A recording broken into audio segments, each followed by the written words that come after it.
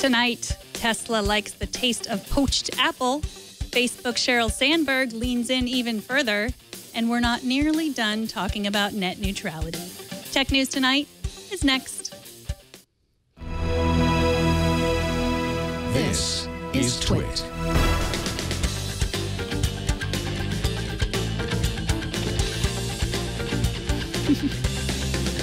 This is Tech News Tonight, episode 270 for Friday, February 6th, 2015. This episode is brought to you by lynda.com.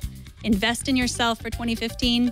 Lynda.com has thousands of courses to help you learn new tech, business, and creative skills. For a free 10-day trial, visit lynda.com/TN2. That's lynda.com/TN2.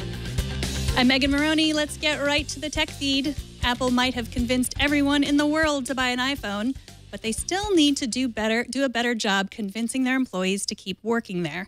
According to reporters at Bloomberg Business, Tesla has poached at least 150 former Apple employees. In fact, Tesla has nabbed more employees from Apple than they have from any other company, even other car companies. Tesla CEO Elon Musk says that Apple's been trying to steal his employees too, offering $250,000 signing bonuses and 60% salary increases. According to Musk, so far, Apple has gotten very few takers. And here's an update to a story we started following yesterday. U.S. insurer Anthem was hacked, exposing over 80 million records, including Social Security numbers, birthdays, email addresses, and employee information. Today, we learned that none of that information was encrypted. A spokesperson from Anthem Blue Cross in California claims that because the hack started with a compromised administrator's account, no amount of encryption could have prevented it. Customers in Alabama and California have already filed class action lawsuits against the company, claiming that their information was not adequately protected. And Obama's cybersecurity advisor, Michael Daniel, called the hack quite concerning. Yeah. Today on Facebook CEO Sheryl Sandberg announced a new Facebook partnership with LinkedIn, the Anita Borg Institute, and Sandberg's own Lean In project. The new initiative is aimed at college students studying math, engineering, and computer science, and is designed to help women form peer support groups within the Lean In Circles program that Sandberg launched a few years ago. In an interview, Sandberg said, "The reason there aren't more women in computer science is because there aren't more women in computer science." And to that, I say, yet. This week's top story was the news that FCC Chairman Tom Wheeler proposed reclassifying broadband internet as a telecommunications service. Now, this will give the commission legal authority to issue common sense rules about how cable and phone companies treat their customers. Under those regulations, those companies would not be able to block or slow down information on their networks, including mobile networks. We've invited Jason Abbruzzese, reporter at Mashable, to talk about what we know right now about net neutrality. Welcome, Jason. Thanks for having me. So I know this isn't the most exciting topic in the world, but what's at stake is really exciting. So I know you were on the call on Wednesday. What's the most important thing to know about Wheeler's proposal? Well, I think you showed it right there in that New Yorker piece by Tim Wu, who's the man who coined the term net neutrality. Net neutrality advocates think that the FCC got it right. This is the most aggressive attempt to install some form of net neutrality rules that we've ever seen. It has been called the nuclear option. It really is the most severe way that they could have gone about this. And that's why you see net neutrality advocates like Tim Wu rejoicing right now. So, I mean, is it as far as they could have gone? I mean, we were talking earlier about there's certain parts of Title II that they won't apply. So which parts are they applying and which parts aren't they applying? So what they're trying to do here is really kind of, get all of the most effective parts of Title II, this particular type of regulation, while, alleviating certain clauses that would instill certain things like rate regulation, basically saying that the FCC can control the pricing. The FCC is saying we're not going to be enforcing that. We're not going to try to regulate your rates. We're not going to try to tell you that you have to allow other networks to use your infrastructure. All we're saying is that we're going to use this rule to institute net neutrality and nothing else. Now, whether you believe that or not, it depends on which side you come down on. So that part of regulation is what kind of made Wall Street. I mean, we have a chart, I think, that said like what the stocks of those cable companies looked like right after Wheeler's announcement, and all the stocks went up. So, that was due to what you're just talking about, right? Yeah, so I mean, I think for the internet service providers, they're saying to themselves, and their investors are saying, this could have been worse. It could have been just pure Title II. It could have given the FCC the power to control how much we're charging. Instead, they're saying, like, we're not going to try to touch that. We're not going to try to touch how you operate your business. All we're saying is that you treat data the same way, and if you do so, you're never going to have a problem with us. And so, in that sense, investors who may have been expecting the worst saw that and were like, well, this could have been this could have been more detrimental, and therefore, maybe it's time to buy back into the stock. I think there's one other aspect to actually talk about here, which is that Comcast and Time Warner stock experienced some of the best boost, whereas AT&T, Verizon stayed about flat. The people I talked to say that there could be two reasons. It's tough to parse exactly what's going on, but Comcast, as you know, is acquired Time Warner, and that is Time Warner Cable. That deal is yet to be approved. Some people think that if these net neutrality regulations go through, there's a better chance of that acquisition being allowed, which is something that investors want very much. The other aspect is that the new net neutrality regulations apply to mobile internet as well. They didn't used to do that. So now you've got a much more far-reaching type of regulation. How that impacts companies like AT&T and Verizon that obviously are big mobile internet providers remains to be seen. So maybe that could be a reason you saw a little bit less enthusiasm from investors for those company stocks. Right. So there's a lot of people that are looking very deeply at the numbers and saying, well, it could have been worse. But there's a lot of people also here's that chart that I was talking about before about the where the stocks went up after his announcement. But there's a lot of people that are just saying, this is so bad. This is horrible. It's ironic. They're saying in one sense, like the government shouldn't control, the cable companies, but at the same time, they're saying they don't want, an internet fast lane. So what's going on there? That's a tough position to defend right now. One of the main problems is that we don't have a federal government that's really in a place to write new internet regulations. The ideal way to deal with this would be not to use old regulation that was written decades ago to try to regulate the internet, which is a relatively modern invention. The best way would be if Congress was able to write some sort of order that said basically you have to treat all data on these broadband networks the same. Unfortunately, we don't have that, which is why the FCC is trying to make these old rules backward compatible to what we have now.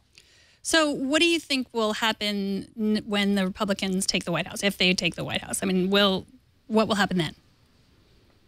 That's a really good question. It's tough to say, of course, but if I had to guess, there's a decent chance that this gets rolled back eventually. One of the things that happens is, if this gets voted into law, we could see it in place for 2 years. Then if a Republican president gets elected, he gets to appoint the 5 FCC commissioners, and the breakdown ends up being 3 for whatever party is in power this time, assuming it's the Republicans, and 2 for the Democrats. Those Republicans can then basically shape the regulations they see fit. You've seen that net neutrality regulation has kind of cropped up as an issue among Republicans, particularly anti-regulation Republicans, and they're not a big fan of this Title II. And we've seen some of the men in Congress already moving to stop this rule. So there's a decent chance that this isn't the last chapter, and if there is a Republican president, this could be completely reversed. Right. So let's talk. Earlier in the week, I brought up John Oliver, and I think you talked about him also with Mike on our morning show. That Wheeler sort of had a different opinion, and then John Oliver from his HBO show came out and just said, this is not okay. What role do you think that John Oliver, this fake TV star, had on changing people's minds? And changing Wheeler's mind eventually. Yeah, I think it was a big one. I can remember the day coming in, after that, and just seeing how it blew up, and everybody was finally talking about net neutrality again, and he deserves a lot of credit, for coming up with such a great segment and communicating something that really isn't the sexiest, most interesting topic, and getting a lot of people to pay attention, but. He probably does owe FCC Chairman Tom Wheeler an apology for calling him a dingo, considering that Wheeler has now proposed the strongest net neutrality regulations we've ever seen. Right. Yeah. We don't recommend calling people dingoes, but it did change his mind, so maybe it would work. Yeah, it's interesting. I think that Jon Stewart has done the same thing. It's like this satire TV sometimes has the power to change the government, which is really interesting. Yeah, and anytime you can communicate something as complicated and obtuse as net neutrality, even the words tend to put people to sleep. can do it in a way that John Oliver and Jon Stewart have done it with not just this topic too, but other topics. I mean, it's incredibly powerful, and it's also just, incredibly probably good for society in general. Right.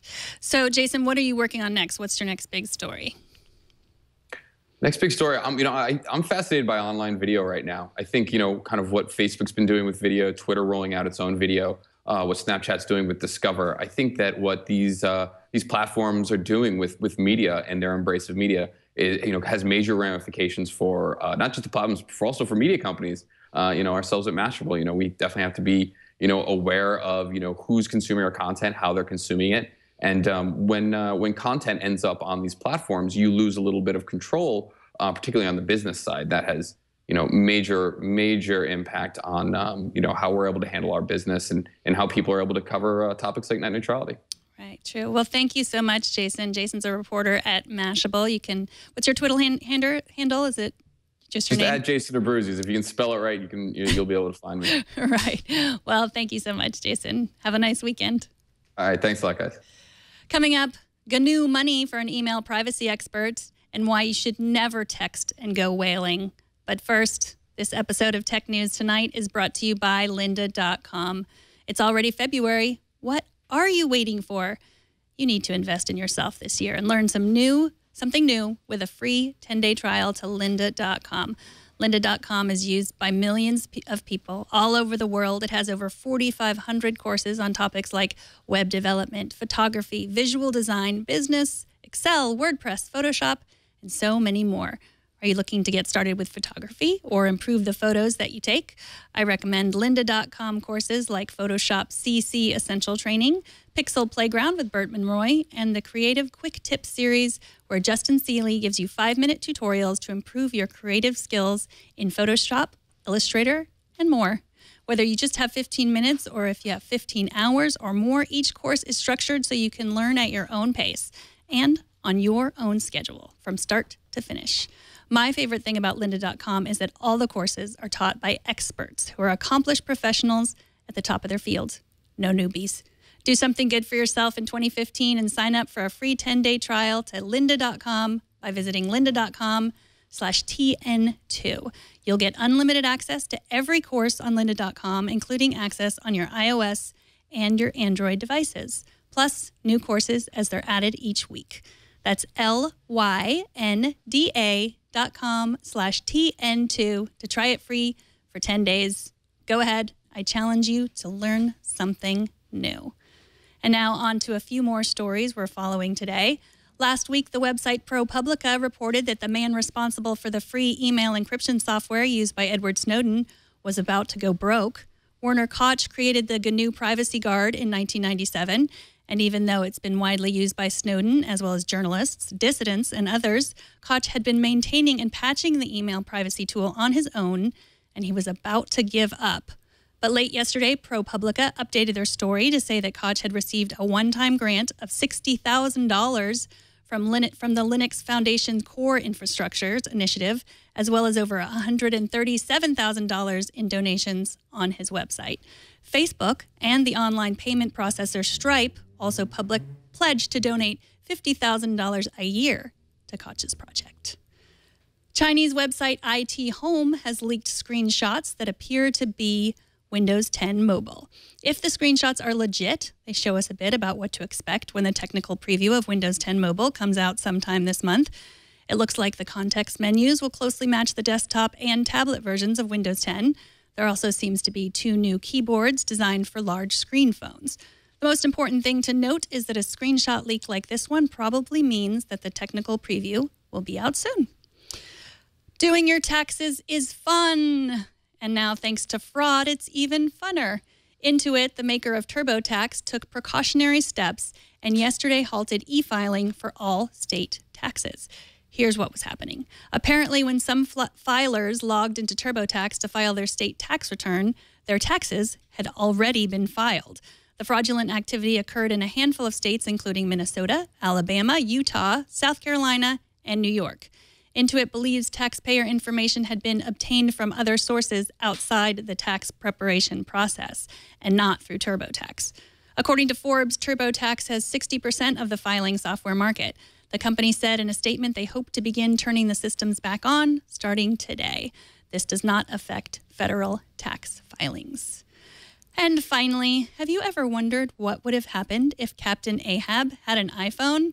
Well, Moby Dick might not have been such a crazy long book, for one. Also, it might have looked a little bit like this. Professional photographer Eric Smith says he took this picture of a man on his private sailboat in Redondo Beach, California, where he continued to text as a humpback whale surfaced only 2 feet in front of him. And the man never looked up from his phone. So let this be a lesson to you to look up from your phone every once in a while. And on a personal note, my cousin is the captain of a whale watching boat in Monterey, and he says he's seen more than one person drop their iPhones into the blowholes of nearby whales while they're photographing them. So don't say I didn't warn you. And that's it for this edition of Tech News Tonight. Subscribe to the show at twit.tv/TN2. You can also write to us at tn2@twit.tv and watch live every weekday at 4 p.m. Pacific. And don't miss our morning news program, Tech News Today, every weekday at 10 a.m. Pacific, 1 p.m. Eastern. I'm Megan Morrone. Thanks for watching. Bandwidth for Tech News Tonight is brought to you by CashFly.com.